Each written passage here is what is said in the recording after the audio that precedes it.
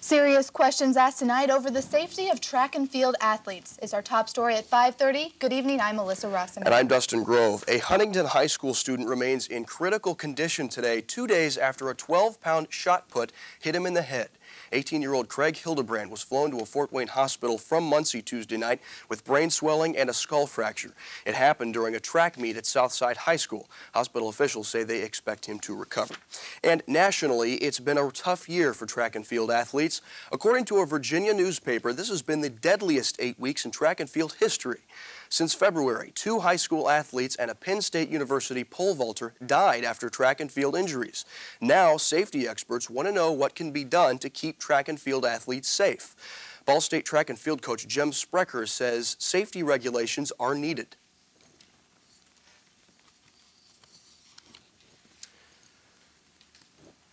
They come up with as far as if that would work, I'd be in favor of that.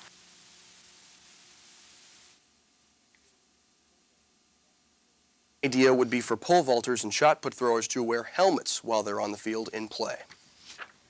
Well, a day after the Ball State men's basketball team lost its key member, university officials insist they won't lose another. Assistant Sports Director Tom Kozrowski joins us now with the details. Tom, can you tell us more? Yeah, that's right, Alyssa. Just 1 week after Ball State head coach Tim Buckley was sent to St. Louis University, traveled to St. Louis University to interview for the head coaching job there. He has verbally agreed to a 3-year contract extension with Ball State. Now, this is just a verbal agreement, but the contract is worth a reported $120,000 a year plus incentives. The 3-year extension would keep Buckley the Cardinal head coach through the 2007-2008 season. Now, mind you, this is just a verbal agreement, so therefore Coach Buckley still has the ability to explore other options. But as of right now, it looks like he's going to stay here. Okay, well, thanks very much, Tom. Ball State is changing their policy on towing. NewsCenter reporter Amy Barnett takes a look at the Ball State boot policy. Ball State University police are instating a new parking policy using wheel-locking boots rather than simply towing cars with outstanding parking tickets. All right, we'll have that in just a minute. By the way, if you find your car with a boot on it, you should go to Parking Services. The address there, 317 North College Avenue, to pay your fines and the boot removal fee. After regular business hours, go to the Department of Public Safety. That's at 305 North College Avenue, or you can call University Police. We'll have more in just a few minutes. Actually, here's that package right now. This is a familiar sight for students at Ball State, but the University Police Department says it hopes to cut down on the number of cars it tows. On Monday, the university will start using these boots to immobilize cars of drivers who have racked up 5 tickets and $50 in fines. Gene Burton, acting director of public safety, says the boots will save police officers time. Right now, when a parking enforcement officer finds a vehicle on the scofflaw list, by the time they find it, identify that it's on the list, call for the wrecker, wait for the wrecker to arrive, actually tow the vehicle, they're anywhere from 30 to 45 minutes. The driver will have 8 hours to pay off the fines, plus a $20 fee to unlock the boot. However, if the car remains booted for more than 8 hours, it will be towed. But Burton says the boots will save offenders $15. What it does is it saves the person who has their vehicle impounded. It saves them having to find their car, have it towed across town, the anxiety of having to go pick it up and pay for the wrecker service. It's just a way to make it a little bit easier for the person to take care of the situation with Ball State. The Ball State University Police Department stresses not to attempt to drive your car with a boot on. Reporting for NewsCenter, I'm Amy Barnett.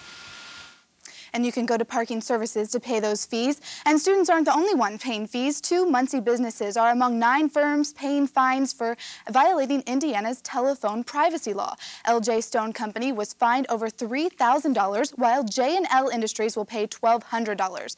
The law to prevent telemarketing calls went into effect in January. In 3 months, officials received over 2,000 alleged violation complaints. The deadline to qualify for the newest Do Not Call list is May 21st.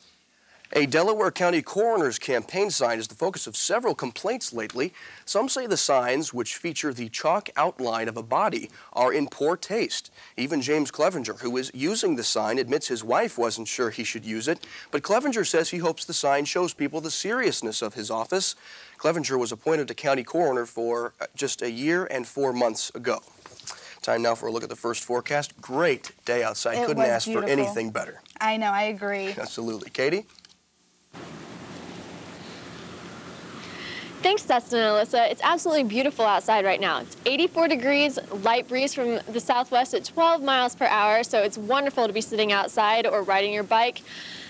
We might be seeing some increasing clouds, but right now it's sunny, and I will be back in the studio shortly with the rest of your forecast. All right, thanks, Katie. A small engine plane crashes into an Italian skyscraper today. The cause of the crash still ahead. And a friendly fire accident in Afghanistan. Who's involved? Coming up, you're watching NewsCenter at 5:30.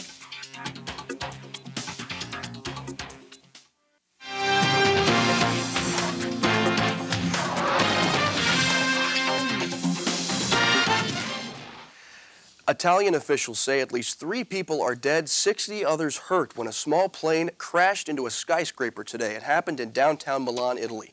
And authorities say they don't think terrorism is a factor. Witnesses say they saw the plane on fire before it hit the building. Airport officials say the pilot was the only one on board, and he reported landing gear problems before the crash.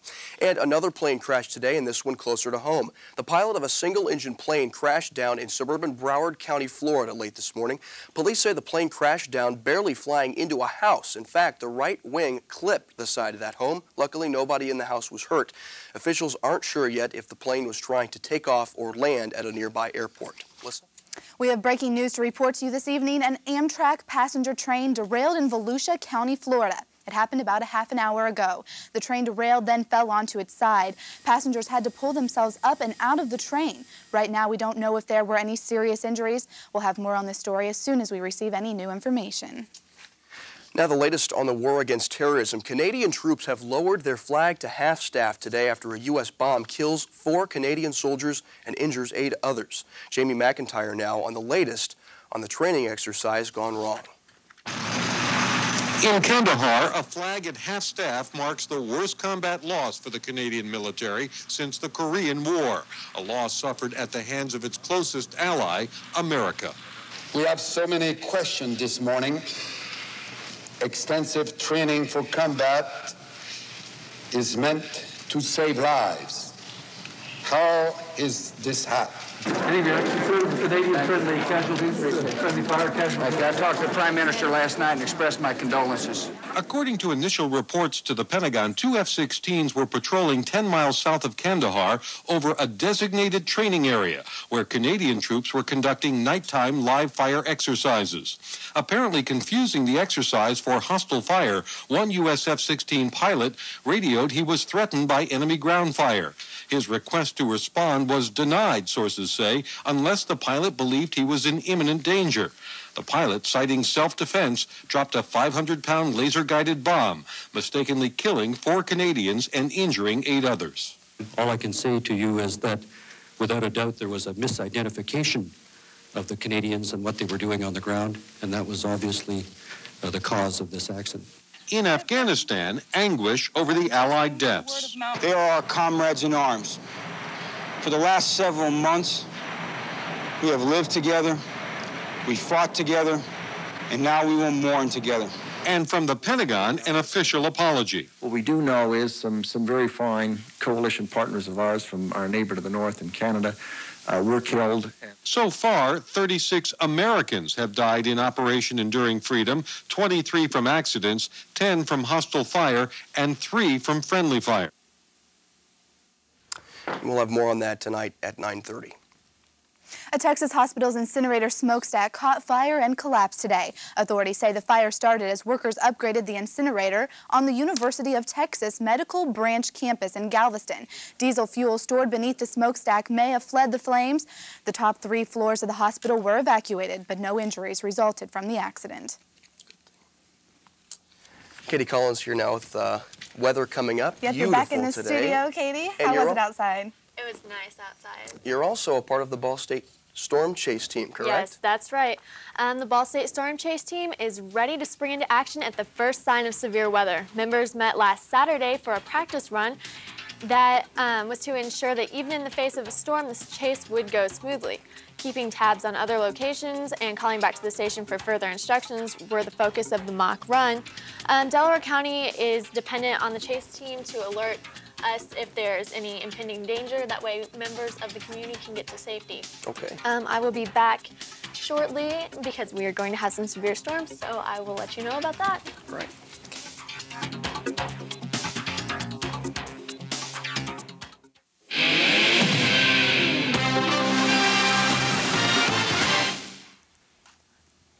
Temperatures are well above normal for today. We saw 87 degrees today for our high, normal 61 degrees, today's low 67, normal low is 42 degrees. We will see the sun set tonight at 7:23 p.m. South Bend saw 85 degrees today along with Lafayette. Fort Wayne was at 87, but the hot spot of the state, as usual, Evansville. For our current conditions outside, again, it is 84 degrees. It's partly cloudy. We will be seeing more clouds move into the area as the night goes on. Again, here's the line of clouds that we are seeing right now. It's all of this over here to our southwest that will be coming into our area tonight and making for a very cloudy evening. For the rest of the week, we're going to be seeing this line of clouds move up and through our area, and we will be seeing clearing skies coming through around Sunday, maybe even into Monday. On the radar, right now we have some thunderstorms out to our west, but those will be going to the north and probably will break up before they even get anywhere near us. Locally, again, here is what we are seeing. They are already to the north of us. The ones that are to our west and could come into the area are small enough that they will break up before they get here. And then sorry about that, we're experiencing a little bit of difficulty. For our lows tonight, we are going to be in the 60s. That's definitely not bad. It's going to be a pleasant evening outside. For tonight, we are going to see a low around 67, right around in there. It's going to be cloudy. Wind's going to be southwest at 15 miles per hour.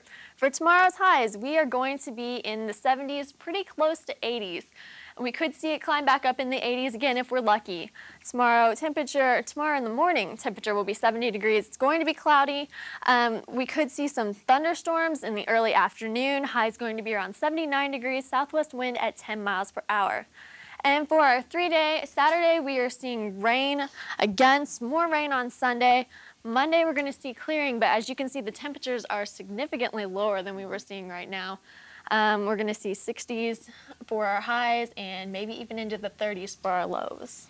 No more of that 80-degree weather. Not for a while. As long as I can just take care of this cold, get it better. Warmer, colder temperatures for that kind of thing. Probably warmer. Probably warmer. Yeah. Shoot. All right. Thanks, Katie. Well, it's been almost 2 years in the making, and finally, next Saturday, April 27th, you can be a part of the official Shafer Tower dedication. Today, workers are putting the finishing touches on for next weekend. The ceremony starts at 11 o'clock next Saturday morning.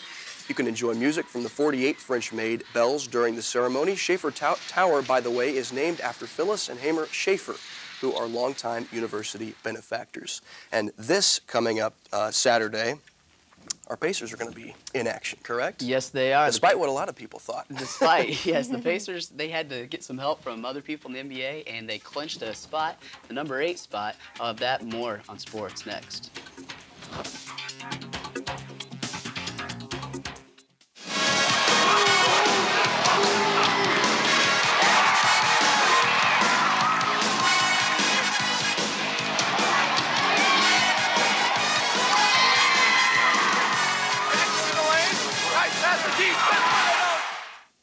Now to the Pacers. When they could not afford to lose, the Pacers put together a winning streak to make it into the playoffs.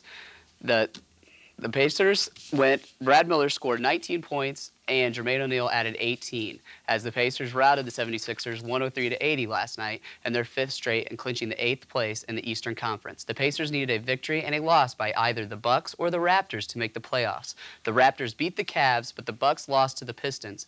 By the time the Bucks score was posted at Kincinco, the Pacers held a 15-point lead. The Pacers will play number 1 seed, the Nets. The Nets were 3-1 against the Pacers, but they were also a different squad because that was before the trade.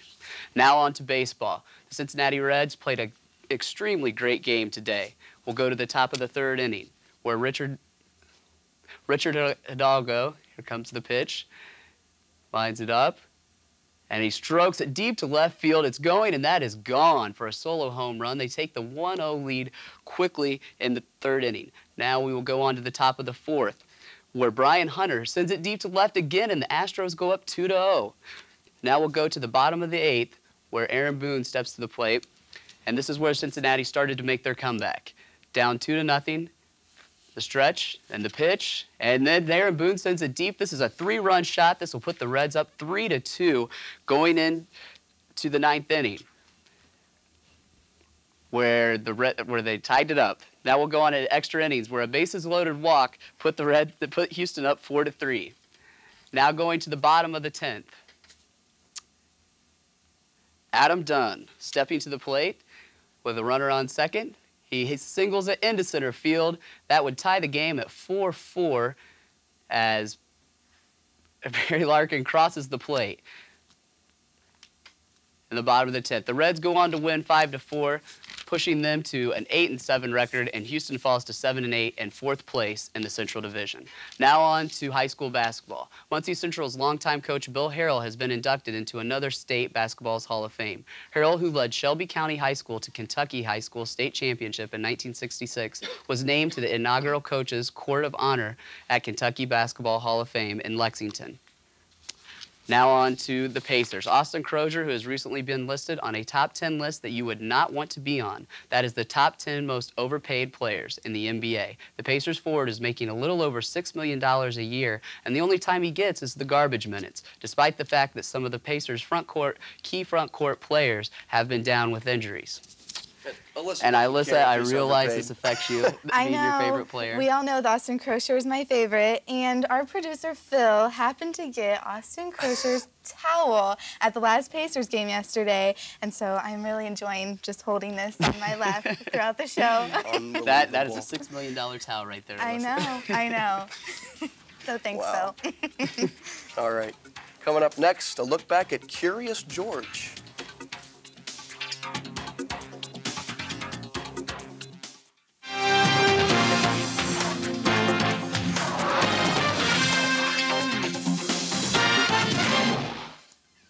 As many of us know, Curious George has captivated kids for nearly 6 decades. And who doesn't remember those stories of the Curious George adventures? Eric Hong now on a legend in children's literature.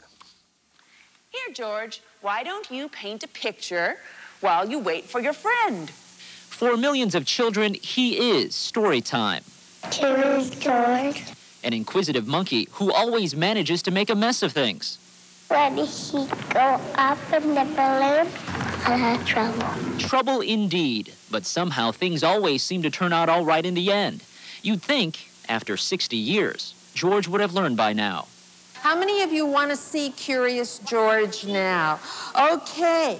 To celebrate his special birthday, the LA Public Library is displaying rare artwork and memorabilia belonging to George's creators, a husband and wife team who have their own story.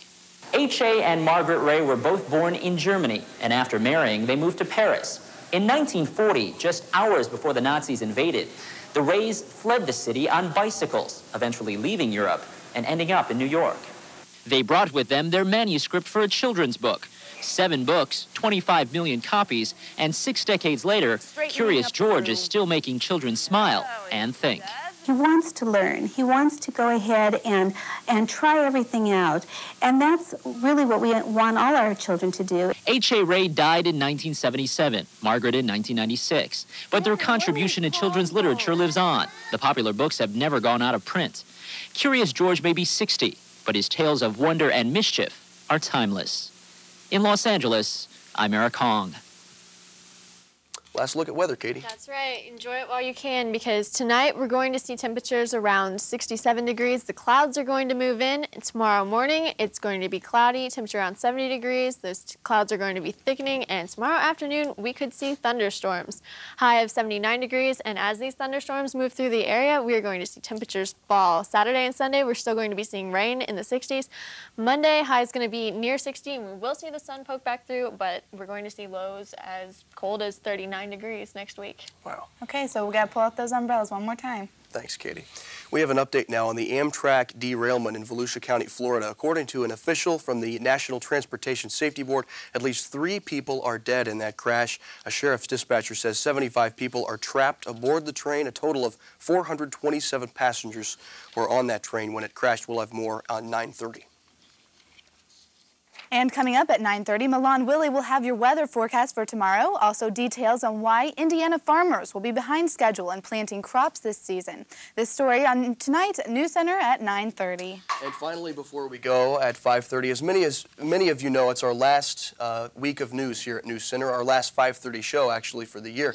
And we'd like to thank a couple of people. First of all, one of our producers, the producer of this show, Phil Nardiello. He's been here for 4 years. Produced for 4 years, and we really like to thank him for everything he's done. Produced the first show I anchored, and he's taught me and a lot of other people how news goes. Yeah, thanks a lot, Phil. And we'd also like to thank our director and production manager actually, Sonny Wingler. He's graduating and moving on to bigger and better things, and we'd like to wish him the best of luck as well. That's right. Thank you for joining us on NewsCenter at 5:30. I'm Dustin Grove. And I'm Melissa Rossame. NewsCenter 43 is an official CNN student bureau. Be sure to tune in tonight for NewsCenter at 9:30.